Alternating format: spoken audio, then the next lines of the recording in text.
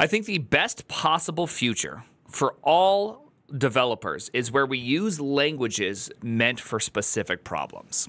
And so this is why I have a little bit, I'm confused on the whole Odin thing, right? Where does Odin fit in? Odin is definitely a language geared towards graphics, but it's also a general purpose language at the exact same time. And so my real question is, how do I use that language? Where do I use it properly? I'd like to talk more with Ginger Bill about the value of Odin, and is Odin really going to be something that's actually shot as a generic language, or is it going to continue to be more of like something that's expressly used in a more kind of niche graphics way? Because obviously it's an amazing language. Him and I discussed it. It's super cool. I think it has a lot. I think it's genuinely great language.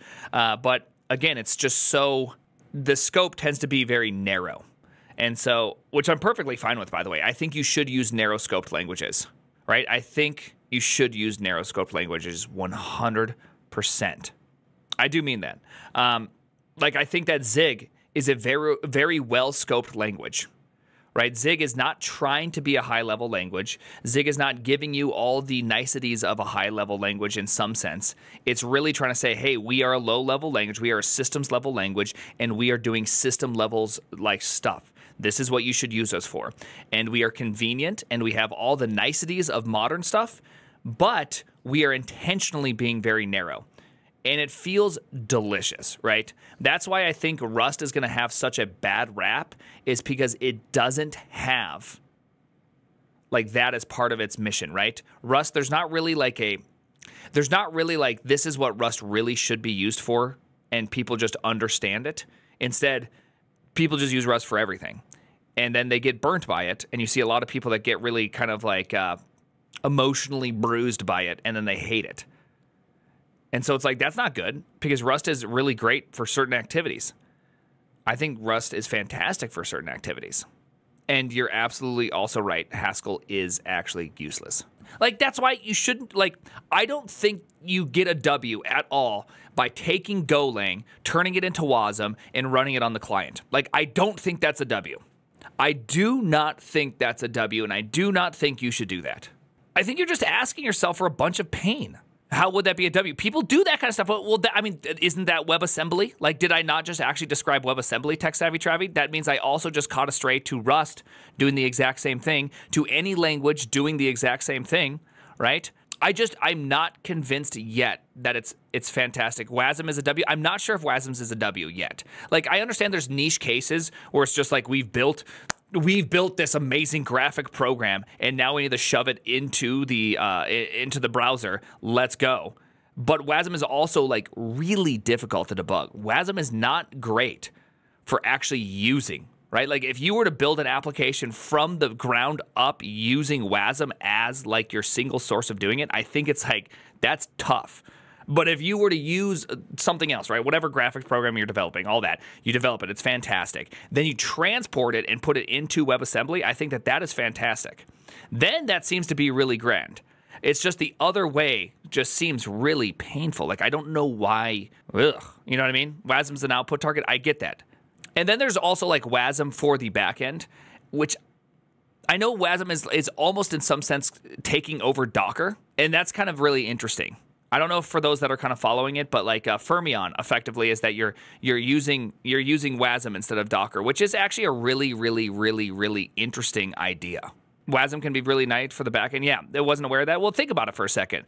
If you have a proper environment that can run all of your basic operations, you could really have any language be compiled into WASM, and then it just runs, right? You can kind of now start to think of your entire system, you know, WASM aware of that. You know what I mean? It's like, it's pretty cool. Like, I could buy that as a cool kind of target. You do kind of lose some of the performance of why are you using Rust if you're going to run it in WASM, right? So I understand like the counter arguments, just like, yeah, I did all this time to just power out this really amazing application. Now we're running it in WASM, which is not as good as if I just would have built it in the first place, you know? But it also makes things like, what's it called? There's a lot of serverless potentials with them WASMs. WASM is just really, really interesting. I don't know where to go with that one yet. I'm very curious on seeing where that ends. Docker's gross. Spawn the old tail works on my machine. I mean, Docker isn't that gross. I hate to shit on Docker. Can I get a second? Hey, can I get a second? Hey, can a man get a second? I hate to shit on Docker because I also was developing before Docker or anything like that. And that shit also sucked. Okay? And so no docking to Docker was pretty neat. Okay, like that's pretty cool. The fact that I can just spot up a Docker image, toss that crap on Fly.io, and it's just like, rah! Like that's pretty cool. I am pretty happy about that. Right? Containerization is pretty neat. But people that build your development environment around containerization first, that I hate it. Okay? I hate it.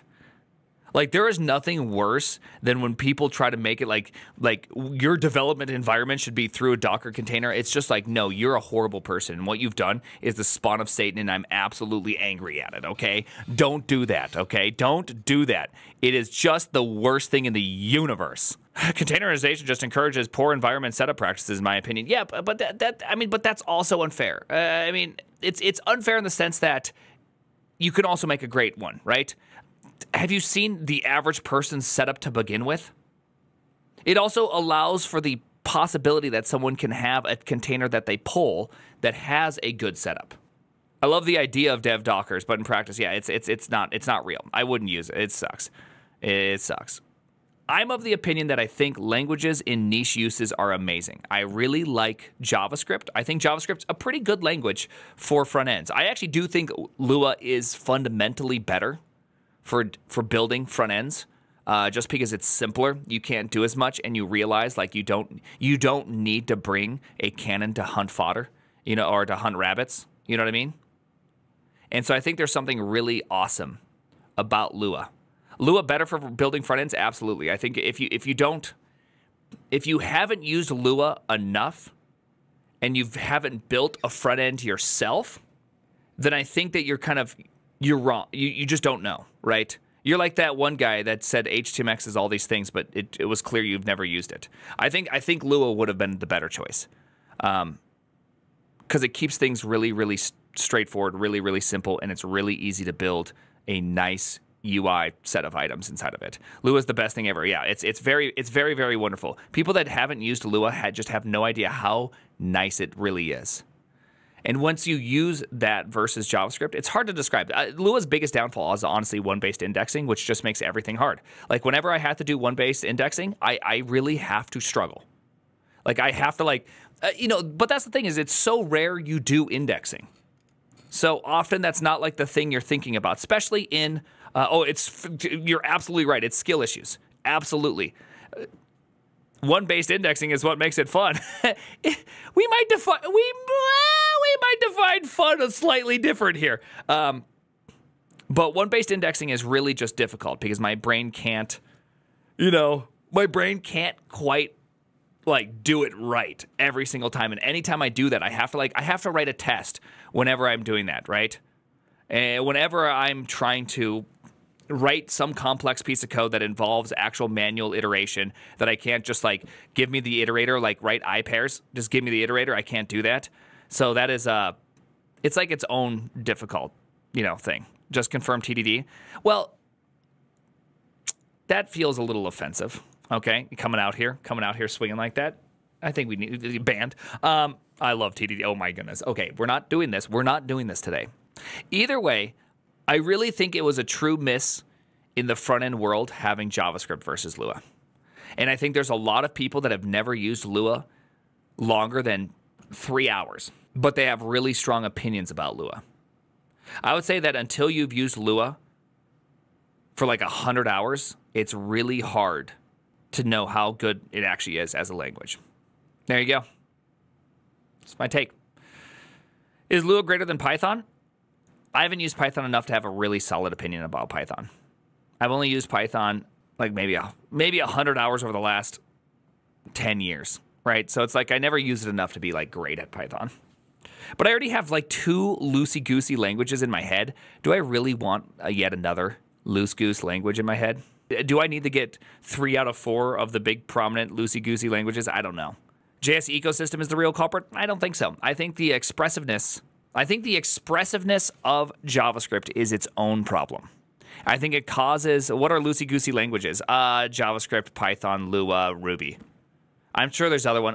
Elixir may also fall into this category, but it's just different. Is Gleam a loose-gooser? Lua is very, very concise. Strongly typed loosey-goosey does not equal JS/PHP loosey-goosey. This is true. This is true. Very, very different. I thought Gleam had types to it. Yeah, I thought Gleam had types to it. I was very confused by that statement. Gleam has OCaml-like types. Okay, yeah, that's what I thought. Yeah, your mom's loosey-goose. Okay, calm down, calm down, calm down. Gleam is not loose. All right. Anyways, just some thoughts on languages and things. When you know what you're doing, JS is awesome. That's no. No, you can't say that. Every language is great when you know what you're doing. Okay, that's not a statement. That's water's wet. I get it. You cannot compare a language into itself. Any language you get good at, you will find awesome and easy to use. Any language, okay? People build roller coasters in Excel, okay? Again, you can do it. You got to compare and contrast them based off experience. Okay, I've built a lot of UIs with JavaScript. That's probably my most used language in the world is JavaScript. And I built a lot of UIs in Vim, which contain a lot of the exact same problems as building UIs. And then you have to use Lua. And I just find it way simpler. I find that I can go way faster. And guess what? The APIs in Vim probably aren't even as good as the APIs in the browser. You know, they're just not, there you go. And so it's just very interesting comparing them to each other. Vim APIs are funny. They're kind of funny. You know what I mean? How would you rate yourself designing UIs? I'll give myself a 69. If water is wet and I'm 70% water, am I 70% wet? Yes. Do you think JavaScript is better to learn than TypeScript even for today's employment? I would learn TypeScript because people seem to be really horned up about it. But I would use JSDoc in practice with TypeScript types. That's what I like. I've been a big fan of that development. Oh, man. So good. CLI tools with no build step. Oh my goodness. It's so good. Dude, it's just so good. No dist folder, no TS node, none of that garbage. Oh my goodness. It is so good. Yeah, it's so good. It makes the types so nice.